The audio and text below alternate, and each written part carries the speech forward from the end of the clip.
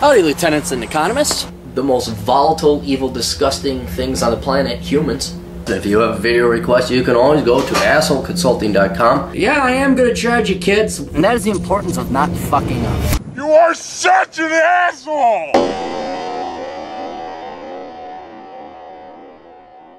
Oh, they just keep coming here at assholeconsulting.com, where I, the world's only professional asshole.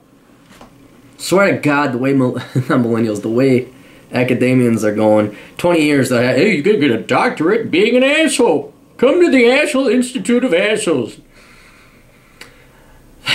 Commercials would be ran during daytime TV. Hey, are you an asshole? Are you a real prick? Are you a cock and everybody hates you? Come to the Asshole Institute. Maybe I should do that. I'll set up an Asshole Institute, charge kids money, $300 a credit, sell them a book for $800 that I write a new edition every year so that they can't use the old one, because I'm a fucking academic prick. Anyway, I'm a 22-year-old guy who graduated with a degree in engineering and got a job in Florida. I have about $10,000 in savings, no debt, and expect to net about $2,000 per month after taxes and all major expenses like food, rent, and etc. I understand my situation is pretty good, but 3 things are bothering me nonetheless. 1, social. It was easy in school to meet people and make friends, but now it's not. I'm pretty personable and easygoing. However, there aren't really that many young people in their 20s here at work or in the town. Also, I came from another state, so I know 0 people here. In my experience, the bar and club scenes aren't really useful for making actual friends, so how do I go about finding people who could be friends who are within 5 years of my age? Okay, this is hard. This is a price that every real man and woman has to pay if you're going to go out and you're going to achieve. If you want to stay at home, you stay in the same town that you always did. Like when I went back, I went to high school called Germantown, Wisconsin. I went back to this bar one time, in town, and I was like amazed how many people were there and never left. It's like, fuck. So if you want to live life, one of the things is you're going to have to be lonely at sometimes, as you're finding out. Now, it depends on the town and the environment you're in. For example, I always recommend ballroom dancing, not necessarily to meet women, although sometimes that can work, but more for a social outlet. And it's always good to have the skill of being able to ballroom dance. But it varies from town to town. One town can have a great swing scene.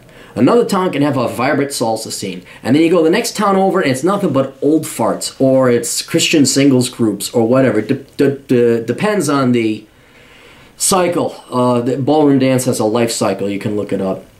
But it really depends. And you can have a town that's full of young people having a grand old time. And then it's just retirementsville, God's waiting room, especially if you're down in Florida. So what you have to do is, I'm not a big believer in going out and finding friends because it's too similar, like I got to go find a girl on a date, and you ruin it. You just got to sit, be yourself. You'll naturally find people who are friends on your own. But there are other things you can do to accelerate that, and that is just do what you want to do, your hobbies, your interests. I've made some friends down in Florida by going to cigar lounges. They're very popular. Usually it meets some interesting people there, not that you want to smoke cigars. But the larger point is doing things that you want to do, you will find them. Now, specific moves that you can take, there's Meetup. I think that's another hit and miss, because you go to Meetup and it's like, oh, we got 3,000 members in this group. And if you don't know what Meetup is, it's basically, a volleyball meetup or a chess club meetup and a poker meetup. So there's all these people that join the Meetup. But when you look at how many people actually attend these events, it's like 2, 3, and you're kind of like, well, that was a waste. So I would do meetups. I maybe get into sports like running clubs, volleyball, kickball, something just to get out there. But it may be that the environment you're in is not conducive. There's just not enough people your age. It can suck. It can really suck. I know a buddy of mine who is also down in Florida. He has a handful of friends, but not a lot, because it is older. It's a lot older. You may have to go to another town. You may have to drive to a town where there are younger people, or people your age. I don't know what town, or maybe you got too many young people. I don't know if you're in a college town or what. But yeah, you may have to go to the next town over, and that's just what it is for social. So, but just keep plugging away. Understand if you can't find a lot of friends, it may not be you. It could definitely be your environment. 2, the job. The skills I am inquiring at this job are not translatable to many other jobs. They are rather specific, and I don't want to get cornered up doing the same thing for years. I think most engineering is that, though. Also, there's not a whole lot of room for growth in salary as well, just continuing to do the same thing. However, there's definitely job security for new employees. I'd rather not stay here for much longer. I'm trying to figure out what to do next. I know of people who use their engineering degrees to get into Big Four consulting firms in financial or technology analyst roles and make $70,000, $80,000. Is this a good idea to try to get out of real engineering?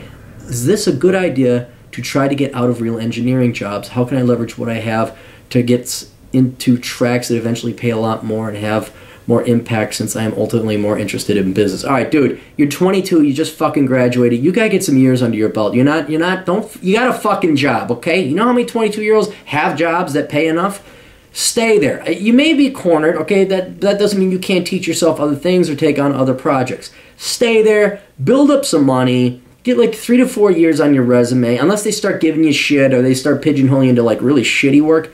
All right, but you can't just, 6 months, this sucks. Hey, Big Four consulting company, hire me. I get 6 months experience over here, and I haven't even grown pubes yet on my face because I'm only 22.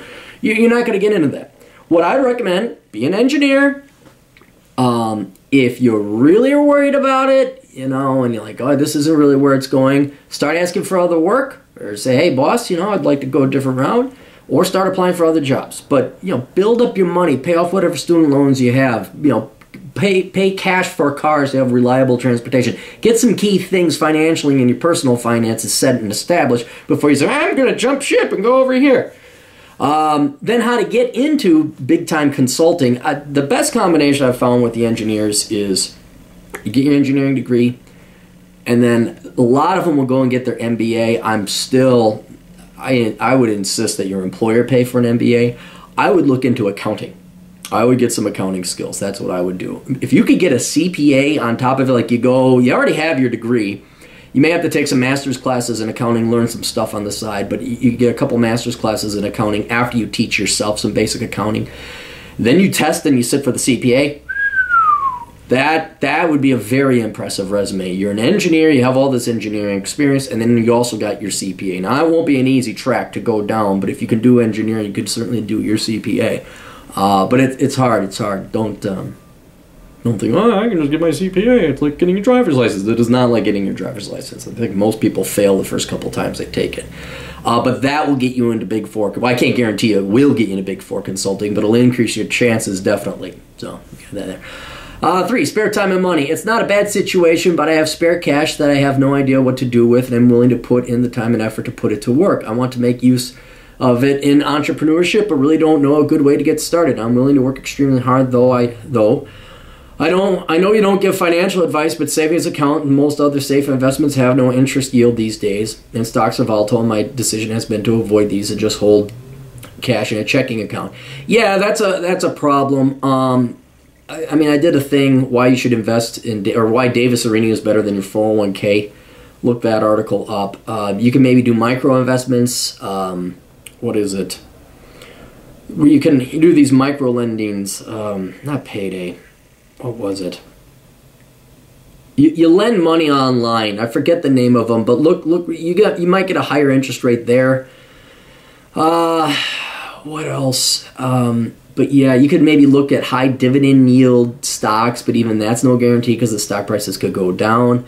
What I would do, if you have any debt, pay it off. If you don't have any debt, then start looking at things like building up your silver reserves, get a gun, what's it called, LifeLock. These insurance things that will prevent against bad things. Do you have enough silver? I recommend 200 pieces of silver. Do you have 200 pieces of silver? Because if you don't, there's a place that some of your money could go, but it will not solve your long-term stuff. The only problem is if you want to do entrepreneurial stuff, you got to figure it out what you want to do entrepreneurship-wise. And there's nothing wrong with having your money in cash. Maybe get an inflation-adjusted bond if you're worried about losing money to interest, or go find a long-term CD, something to hedge against inflation. But yeah, you want to keep that liquid, and you don't want to risk it in the stock market if you intend on using it later.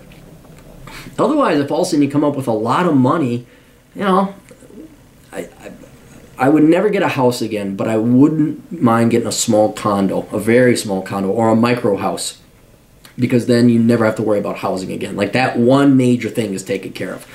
So if you got, you see yourself a cheap condo or something, or you see a plot of land, you want to put a little micro house on it, not a bad idea if you got like 30, 40 grand. Not a bad idea at all. But that's just saving you rent down the road. That's, it's not a huge investment. So, conclusion, I think I did everything right as far as school and finances so far, but I'm trying to project long term, make sure I'm not pissing away, not taking advantage of better opportunities to make more money, more friends, have a better experience, enjoy life more. Thanks, let me know if I can comply. Yeah, you're doing good, but look, nothing is perfect in life. I don't think there's been one point in my life where everything's been awesome. There just hasn't. There's always been at least one major thing wrong, or at least one problem that I would like to solve, but it is beyond my ability to solve it because it's outside of my control. And it seems like the only problem you have is the lack of social opportunities, which may mean you have to road trip it to, another town, next town over on the weekends or whatever. But yeah, go out there, bang on some doors, go join some clubs. I know it's mechanical and almost rehearsed and kind of feels fake, but that's what you got to do. So anyway, best of luck. Toodles.